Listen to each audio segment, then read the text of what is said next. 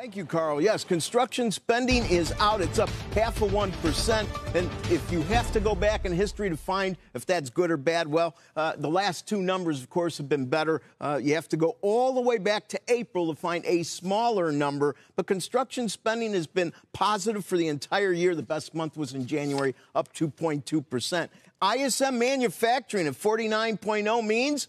yes, it means 11 sub-50 reads in a row, 11 sub-50 reads in a row. And that number actually is equaled in November last year. To find a higher number, you have to go to the last time it was at 50, and I mean 50 right on the nose in October. If we look at prices paid at 43.8, you know, that's the best number outside of last month. You had 2 months that it was less than that. In May, it was a little bit better, so our comp there, at least before the weakness, was in May. New orders, very important, 49.2. That means 13 consecutive months sub-50.